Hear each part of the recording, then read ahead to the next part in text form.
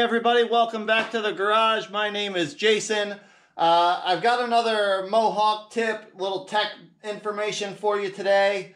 The previous tip we talked about the difference between an all-wheel drive and a four-wheel drive front differential in these Chevy and GMC trucks and SUVs. So the second part of that system is the transfer case, right? The all-wheel drive transfer case has some significant differences from the four-wheel drive transfer case. And I've got one of each here. I'm going to show you the difference between them.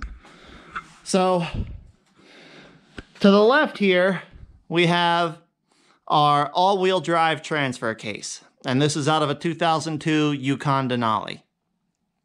And on the right here, we have a four-wheel drive transfer case out of a regular Yukon. So the regular Yukon that this one came out of, it was a 2002 also, but it had the push button selection for two-wheel high, four-wheel high, four-wheel low. And you can see right away there's some significant differences between the two transfer cases, right? Now, they are both still called a transfer case. The all-wheel drive transfer case here, you'll see, has a lot less going on externally.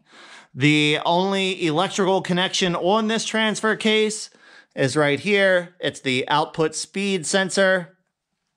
The computer uses that to help monitor, are the rear wheels spinning in proportion to the speed of the output shaft from the transfer case. It makes sure there's nothing going wrong, right?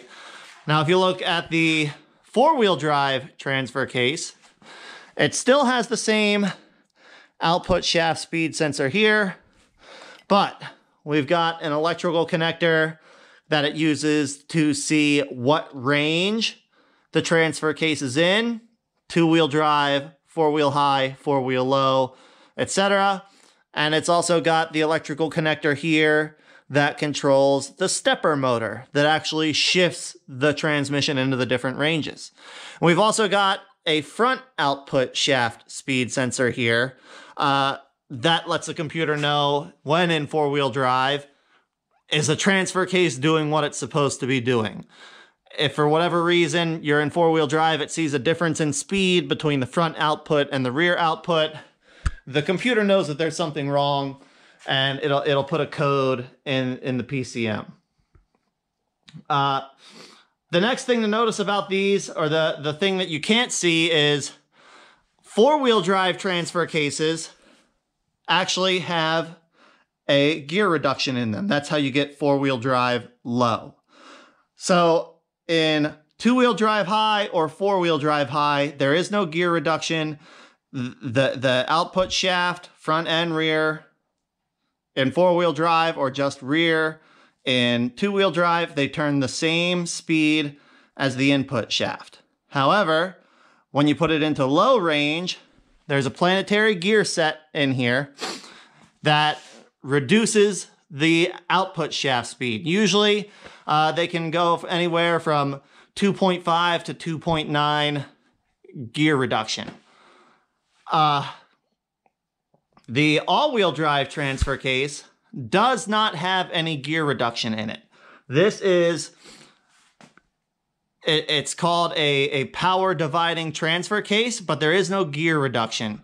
So the output shaft and the input shaft are designed to spin the same speed as all the time.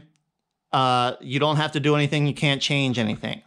Now, this transfer case has what's called a viscous coupling inside of it. And that viscous coupling divides the drive power 60% to the rear and 40% to the front. Now, as that viscous coupling wears or starts to deteriorate, you can see the rear output and front output will spin at a different speed because that viscous coupling is allowing too much slip. But it's not until they get worn out or abused a lot or just have a ton of mileage. If they're well maintained and taken care of, these things are very low maintenance. They last a long time. The benefit of that, at least, is Like I said, they last a long time. They very rarely have failures unless they've been abused a lot or they haven't been taken care of. These four-wheel drive transfer cases, now the part that engages and disengages the reduction for low range, it basically has a shifter fork and it slides a collar to either engage that gear reduction or just allow straight through power.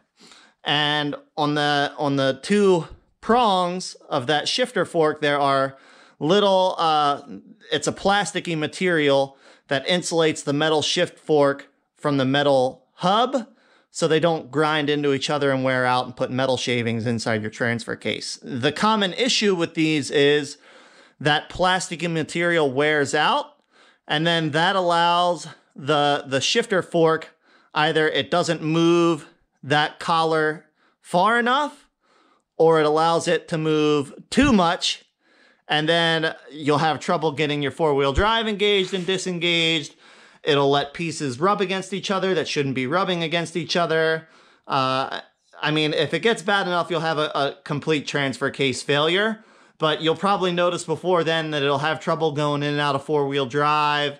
Your four-wheel drive indicator light may start to flash. That's really usually a good indicator that something is starting to go wrong in that transfer case. And it's not too late to correct it yet, but you need to fix it soon. So that's really the big differences between these things. You know, like I said, the all-wheel drive transfer case, there's no gear reduction. They bolt up the same. They have the same 6-bolt pattern on the front.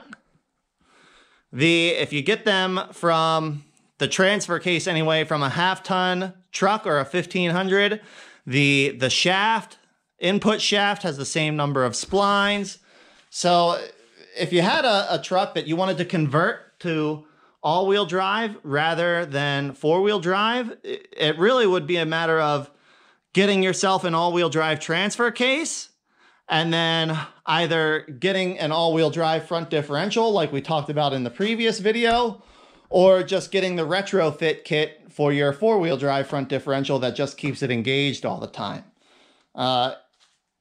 If you were to try to use the all-wheel drive transfer case with your four-wheel drive front differential, and it's not locked in, so you're really just freewheeling that front drive shaft, that's one of the things that, like I said, it can wear out that viscous coupling in the all-wheel drive transfer case. It'll wear it out super fast, and next thing you know, your all-wheel drive transfer case is essentially garbage. Most of the time on these things, a replacement viscous coupler is $800 or $900. I test these before I pull them out of the vehicle, following the GM factory recommended test procedure to verify that they are working, that the viscous coupling is good, like it's supposed to be. A good working transfer case, all-wheel drive transfer case, I typically sell for about $500. Like I said, it's very rare that it's worth the money to buy a replacement viscous coupling because they're just so expensive for these things. That's really the big difference is looking from underneath, they look very similar, but like I said, you'll just see that the four-wheel drive transfer case, especially the electric shift transfer case, it just has this stepper motor over here that is actually what does the shifting. If you have a four-wheel drive transfer case that is mechanically shifted by a lever on the floor, the rest of the case is pretty much the same, except instead of this stepper motor here, there'll be a little arm that's connected to your shift lever with a ball joint. And then when you pull the lever, it literally just twists that arm and puts the transfer case into whatever range you're selecting. So hopefully this is helpful, guys. Like I said, a common thing that I see done is people want to convert.